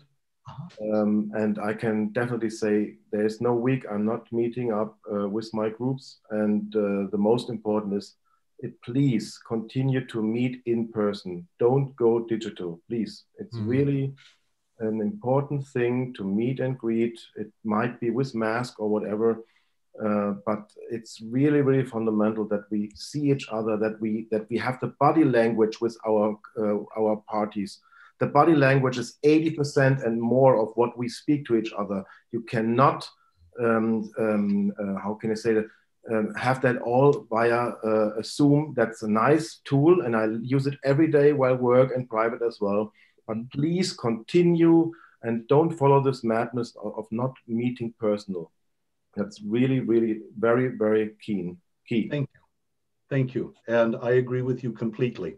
My own men's group at the church, we actually meet 1 week in person and the next week via Zoom. When we meet via Zoom, we're discussing a book, No More Mr. Nice Guy, and sort of a book discussion works okay on Zoom. We can just sit and talk about the ideas here. But to meet in person, you're absolutely right. I remember when the lockdown first began to loosen up a little bit and I was able to have a congregation in my church again. And first just to be around other people. But I remember I brushed up against another, I think it was an older woman in my parish, just my elbow touched her arm and it was like electricity. And there was nothing sexual about that. It was just, my God, another human being to touch another person. We've been apart for so long. And it's true. It's very important for human well-being. We need each other. And if in lockdown you can only see one other person, well, by God, go see one other person, you know.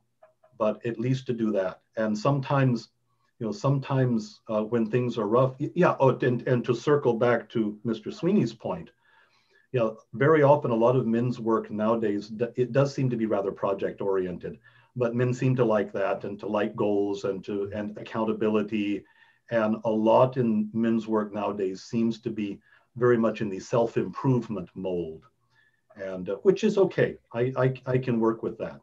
But sometimes you do just need someone to sit there and, you know, to have a quiet beer with, because life sucks. And, you know, no, you don't want to talk about your feelings. Just shut up and have a beer with me. I just don't want to sit by myself. And that's good too. And men have always sort of known that, we know that intuitively, when we shouldn't talk, when we should just keep our mouths shut, we just need to be there for somebody. And that's all we need, is just our presence. And Mr. Schlitt's comment is absolutely right on that. If you ever, if a male friend of yours ever just needs you to be there, go and be there for him, even if he doesn't need a word from you. And that is a kind of male caring that is very important, and we excel at that. Okay, thank you. Andre has been commenting about the political and financial system. Andre, do you want to sort of address your concerns here to Michael and see what he can say about it? Yeah, that was more a response to Albin. I think this is part of also Robert Bly's message that we have Father Sky, Mother Earth. We even have Mother Sky and Father Earth. So in the light of our archetypes and in the light of our characteristics as men, how can we create something that is sustainable and nurturing and regenerating for the planet? So I see it as if we truly want to take responsibility and protect life, protect women, that is the role of men, to protect, to channel that aggressive energy towards protection. It also needs to include the long-term perspective and the well-being of community and society. I got no problem with that. I think you're right. And so again, you know, a lot of the men's work that I'm familiar with now, as I say, tends to be more of the self-help variety or the self-improvement variety that is not so politically involved, you know, or socially involved, or policy driven, as it were. I don't know. I know there are still some that they tend to be more on the left. But, you know, everyone on the left tends to, you know, for them the political is the personal is the political. So everything for them is politics. Those more moderate or more conservative people, such as myself, sometimes have a hard time bridging that gap. But yeah, there's a voice that needs to be heard there. Thank you. So there's a lot of comments in the chat, and I'm having a hard time to root out which of these are comments or questions. So if anybody would like to just sort of jump in with a question or a comment, please do. Like Paul had something to say recently. I see Tom Mark has a question just recently, only because. Tom has a question. Great. Let's hear from Tom. Tom is the founder of Parallax. Yes. Right. Okay. So my question would be, you know, if you look at movements like Black Lives Matter, right? Or the whole woke movement. So obviously they have a point, and it's a serious and important cultural development. But at the same time, you know, it's like they're creating this filter, and all they see suddenly is race and problems with, you know, diversity and all of that. And instead of unity, it's like creating more havoc in some sort of way. And so how do you deal in regard of the men's movement between, say, you know, this filter where it creates more diversion and more you know, problems, and a sort of, well, on the other side, it's an important movement, an important way to express authentic malehood. So, you know, it's like, because you're applying this filter, you know, of the men's movement, so you're also creating more ways of looking at the problem and identifying more aspects of it. You know what I'm saying? I think so. So how do you navigate that? Here I go back to, and I will thank him publicly again, Thomas Hammelreich's talk at the European Men's Gathering this last August. What I see in Black Lives Matter and in the woke movement is a resurgence of fundamentally just of scapegoating. That is of a cancel culture is nothing but a contemporary expression of ancient scapegoating. Rather than taking people outside the village and stoning them to death, we cancel them now. So to circle back to my comments earlier, men's work cannot be reactionary. We cannot blame all of our problems on women or on society or anybody else. We need to find positive ways of addressing the needs of men and articulating those and fighting for those when they need to be fought for without scapegoating or excluding other people. Very hard to do, easy to say, I get that, and very hard to do when we are the ones largely. I look around at those of you who who have pictures or I mean we seem to be largely white men here, so we are the bad guys in the world right now, and so when we are the ones who are put upon, castigated, blamed, it's hard to have the charity to say, look, I feel your pain, but we need to stop this blaming and let's find a way forward here. And as Dr. Hemmelreich had said, at his talk this last summer, one of the fundamental things, it was very brilliant, and I absolutely loved him for it, and I commend him for it. He identified himself as an atheist, but he said the Christian church has this. The Christians have a notion of forgiveness that is essential if the world is going to move ahead now. And that is because everything is available online now. Things which you said 10, 15, or 20 years ago can all be found on Facebook or Instagram or on a blog or something. And that is all going to get dredged up and used against people. And we have to be able to look back and say, yeah, he said that. Yes, she did that. But we forgive it. We're going to overlook it. And we're going to move ahead and be positive with something good now. And that takes a lot of self-confidence and a lot of self-knowledge. I think we're capable of doing it, though. It will be painful, and we'll still get canceled and called out and criticized. There is possibly I don't know, let me just speculate here for just a couple of minutes. Following upon some stuff I learned at the EMG in August as well, I got into good work by René Girard, who led me on to some other authors who had pointed out there is this scene in Luke's gospel, if you'll allow me to go religious for a moment. In Luke's account of the crucifixion, it says when Jesus died on the cross, that all of the people who were standing around watching the crucifixion, they all went away beating their breasts. Now, the reason they went away beating their breasts was not because they were sorry that Jesus had died on the cross. No, this was the mob that was screaming for his blood 6 hours earlier. They went away beating their breasts because they didn't get the satisfaction and the relief that they thought they were supposed to get by watching that bastard die on the cross, because he was the problem. And they went away sad because it didn't work. Jesus wasn't canceled. You can't cancel Jesus. You can't cancel Jesus. That's right. There you go. There's my line. Thank you. That is my line. We can make a good slogan out of that one, I think, Michael. But the very next verse in Luke's gospel is the one that really stuck out to me. And his mother and disciples stood off by themselves and watched. And I think the position of, at least the position, the way I'm formulating is that the position of the Christian church nowadays in all of these cultural wars is not to engage in one side or the other, but to stand apart and to bear witness to what's really going on and what's important, which for Christians is Christ.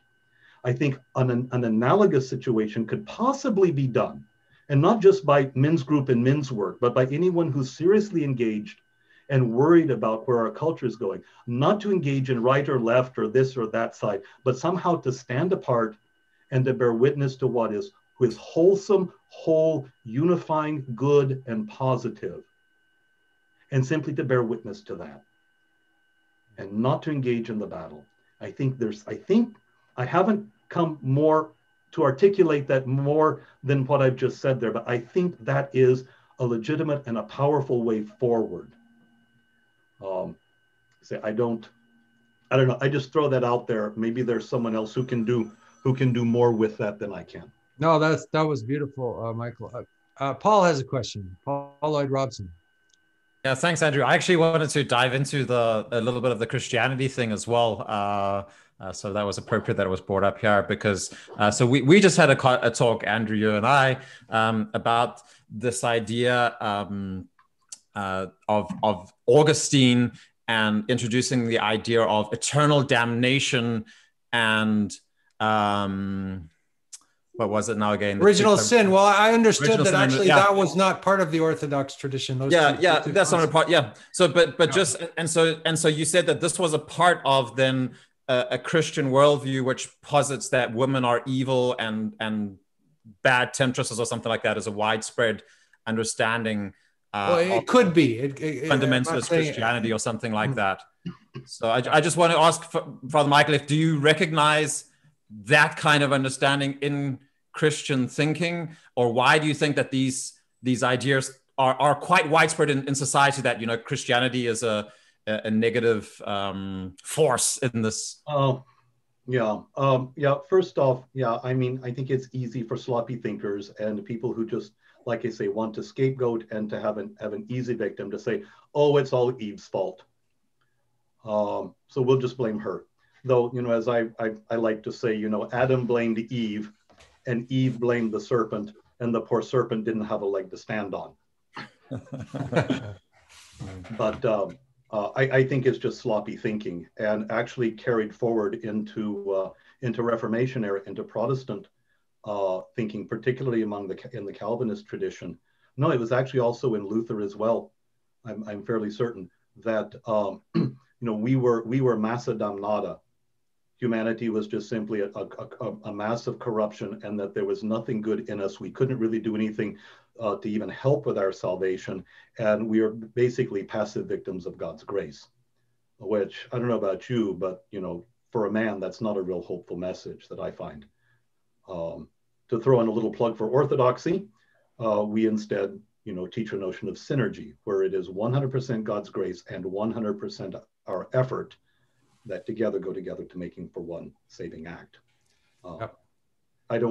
In Buddhism, they call it self-power and other power.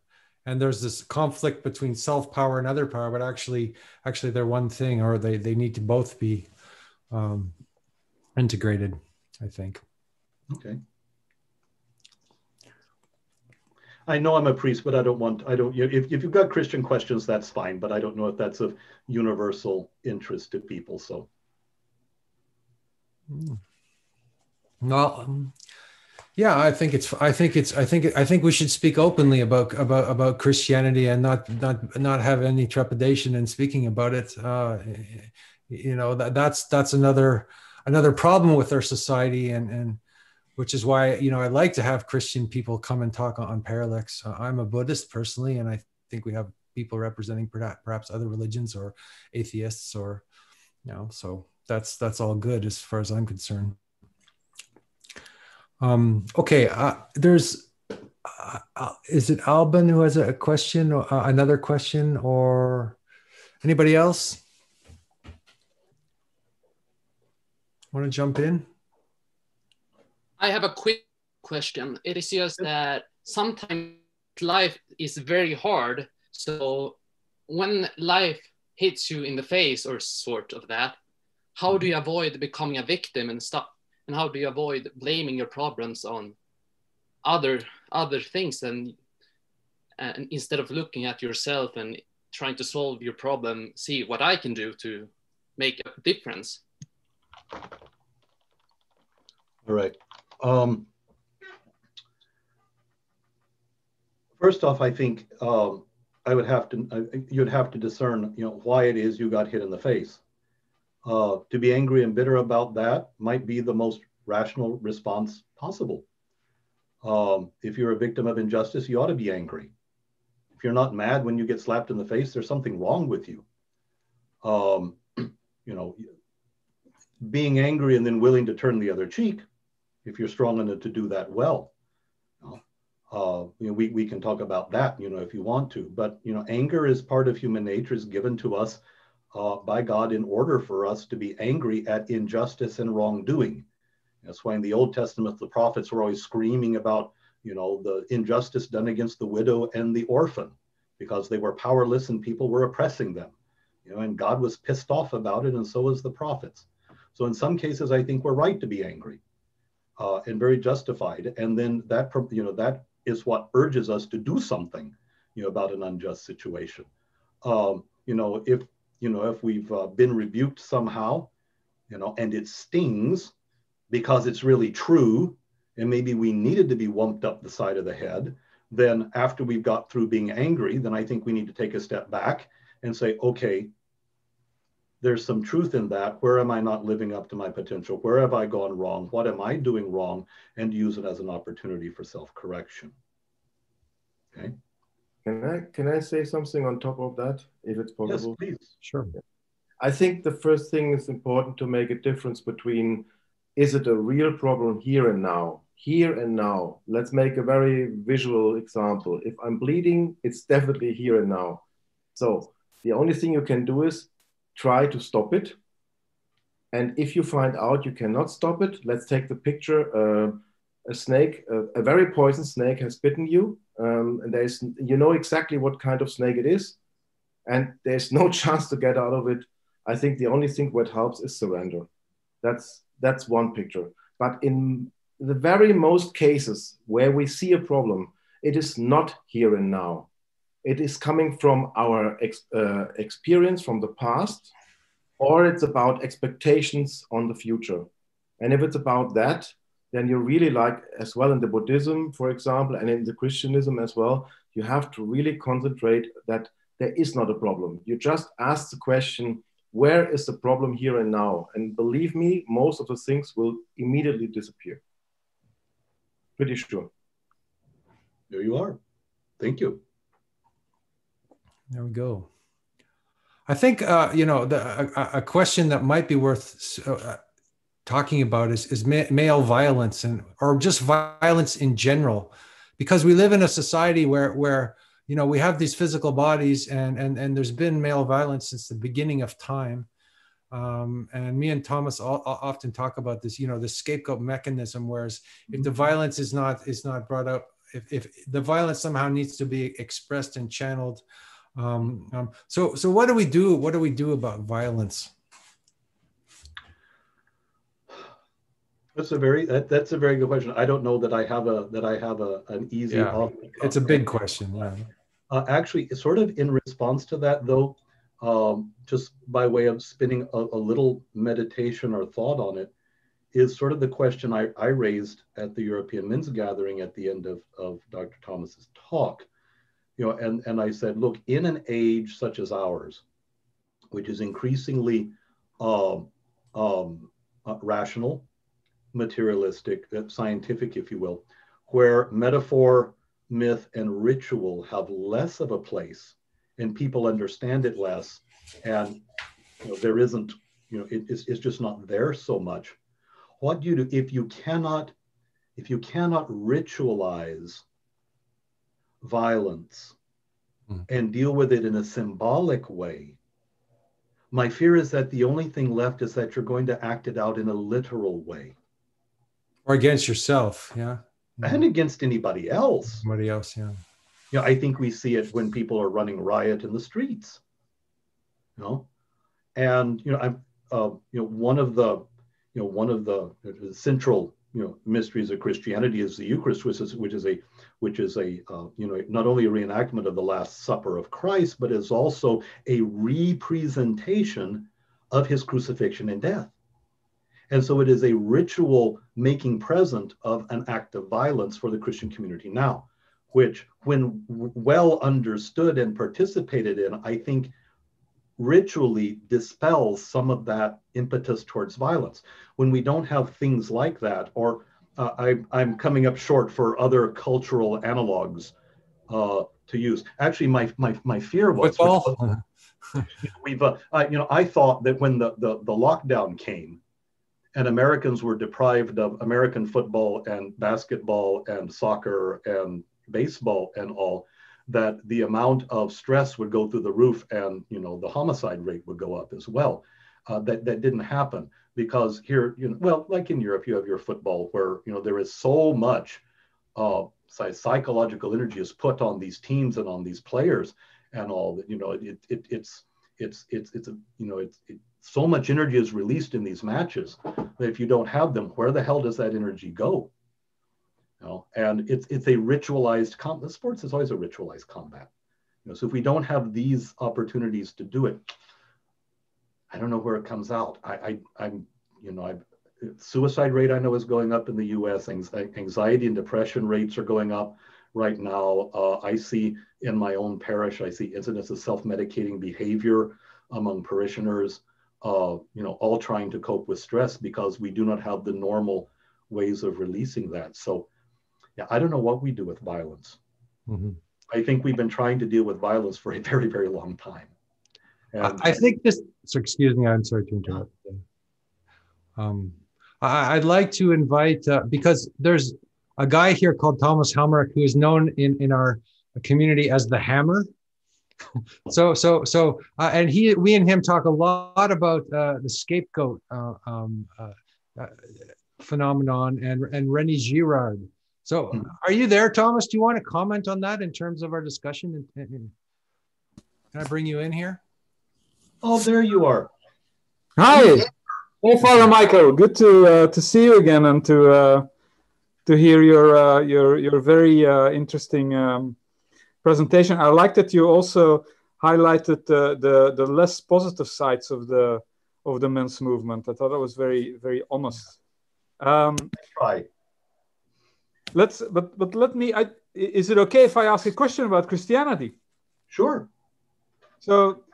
So I think that Christianity is actually extremely relevant for these times because, again, you mentioned it exposes this scapegoating mechanism. Mm-hmm. And that's, to me, that is really the core of Christianity, that we have that in us, that we scapegoat people. And that's the way that we basically get rid of tension into society.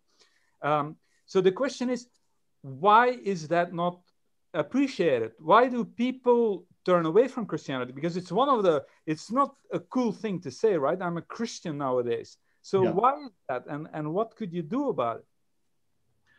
That's a very good question. I think being vast and a overwhelmingly Western cultural phenomenon now, I think that sometimes the core message gets lost. In my own case, being an Orthodox Christian, there are so many pretties that people get engaged with. People like the Jesus prayer. They like our icons. They like our devotion to the Mother of God. They like all this stuff. People, and a wise priest here told me, says, people come to us looking for Christ and we give them orthodoxy instead. And I think a lot of churches do something similar. They come looking for genuine Christianity, for the germ of the gospel that will transfigure their lives, and we give them everything else instead. So I think a radical return to our own roots and to the centrality of the Christian gospel, which is precisely the passion, death, and resurrection of Jesus, is the first place that we have to go. Secondly, I would point to this. One of Girard's disciples in America by the name of Gil Bailey wrote this fascinating article on the Vine and Branches discourse. But in there, he talks about the fundamental problem of the Christian West was to take the gift of personhood and to make it absolute. And so for him, sort of the cardinal sin from at least the Enlightenment era on is this notion of radical individualism, that I define everything by my own terms. He ties it back to the parable of the prodigal son, which you may know, that the son went to the father, says, give me my inheritance. And he does not want to receive his inheritance as a gift from his father, but something to own in his own right. And he takes it and he goes off and he spends it on prostitutes and drinking and ends up in abject poverty. And then he ends up becoming enslaved to a man there to feed pigs. And then there's a famine in the land, which is the cultural famine that comes when we do not accept our own person as a gift. So I think part of and he comes back to the father, and the father, of course, receives him and is reconciled with him. But the point of it is that to recognize that we are not these atomistic, individualist units, but that rather what we have, we receive as gift, that we exist because we're first of all seen and loved by God, and having had this experience are able then to return that to God and to give the same experience to someone else, so that we give ourselves as gift to my brother or my sister in order to open up to them the same experience in self-giving back. And this is what creates, I think, an authentic community and a relationship that's not formal and transactional, but rather relationships that are transformative and deeply interpersonal.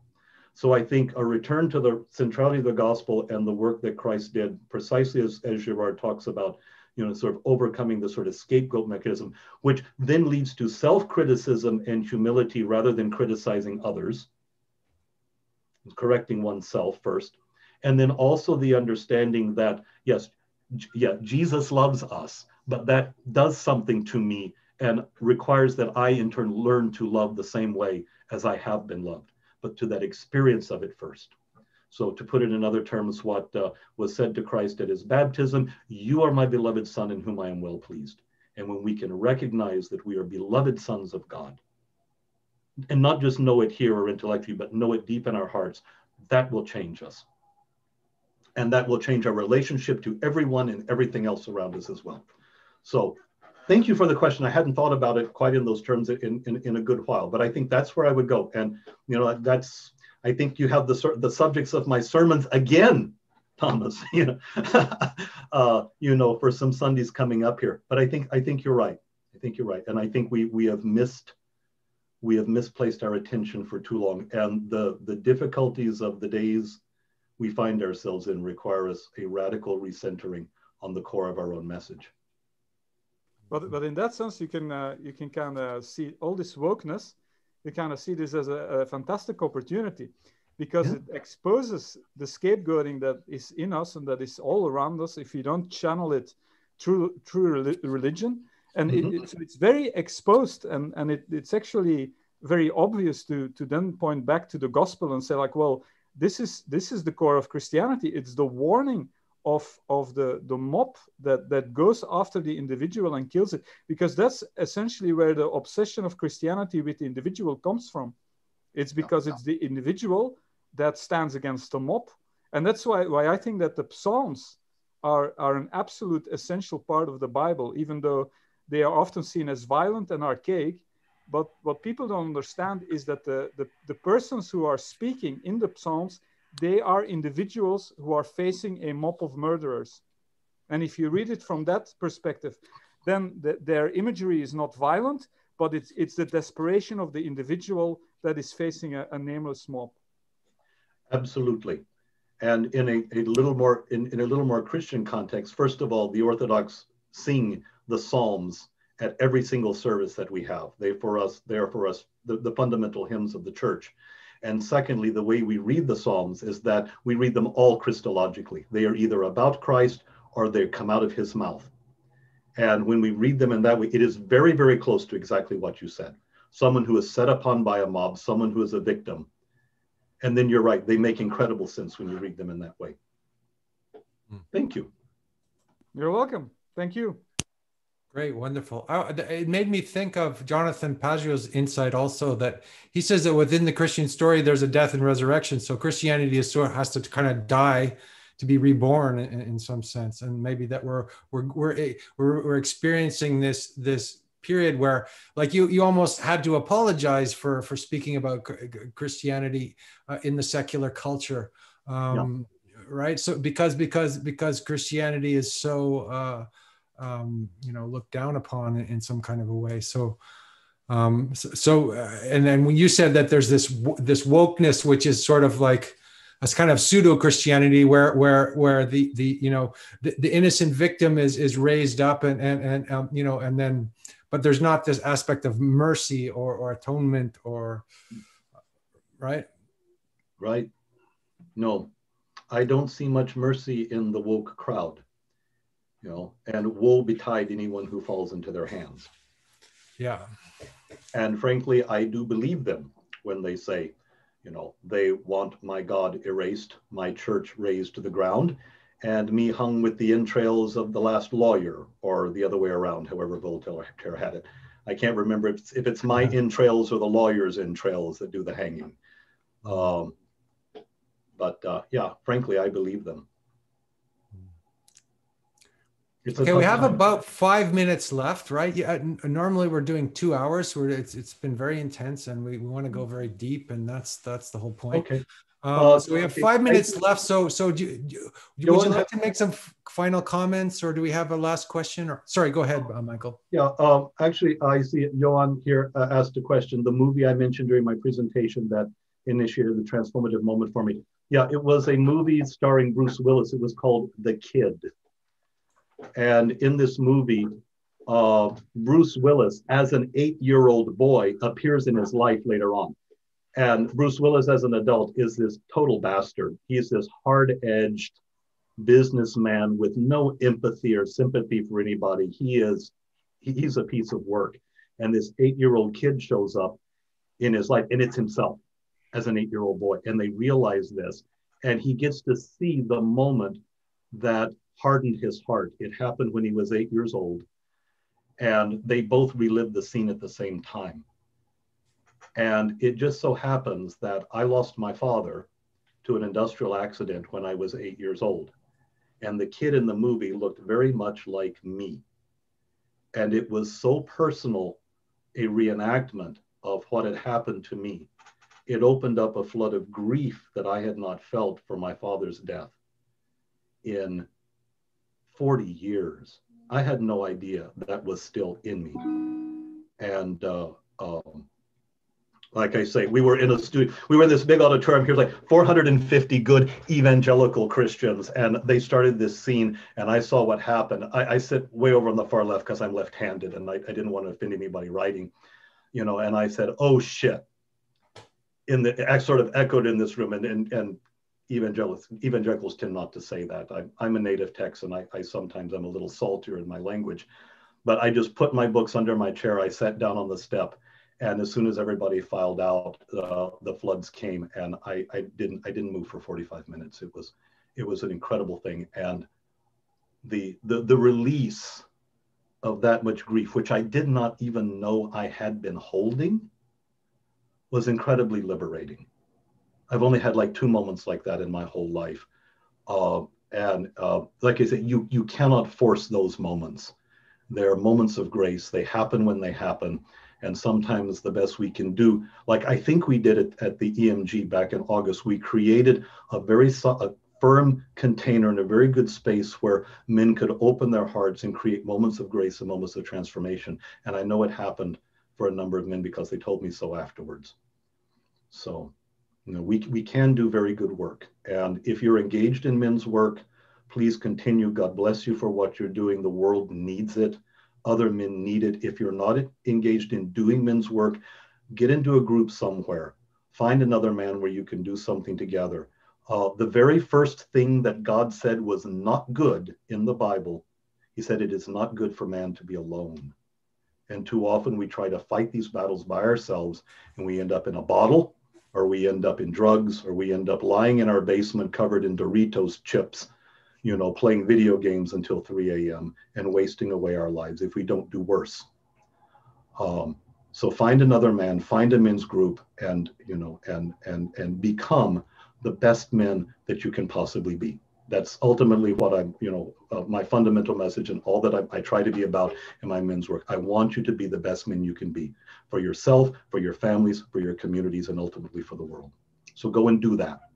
And don't wait for the damn virus to be over before you start. Go start right now.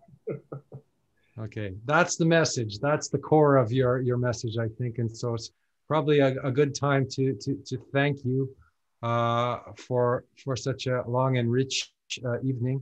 And I also point out that all the people in this group are men. There's not a single woman who dared to come, and that was not by design, because the women were welcome. But there's no women here, which is interesting. I looked around before I said, well, God, you know, if they are watching on YouTube, well and good. I hope some women will watch on YouTube, sure, you know. But you know, as I like to finish all these things, because I don't know all of you in the audience or who all may be watching, down the line. My intent is never to give offense. So please forgive me if in anything I try to be informative as best I can. I appreciate that I get passionate about some things and sometimes maybe overstep boundaries a bit, but in all things, I wish you well. Okay, so thank you, Father Michael, and thank you, Paul, from the EMG. This is the first Parallax Manifesto joint presentation. So thanks a lot for doing this, and thanks for all the guys for being here. All righty. Thanks too much, guys. Appreciate it. Have a great evening. Thank you. Thank you, gentlemen.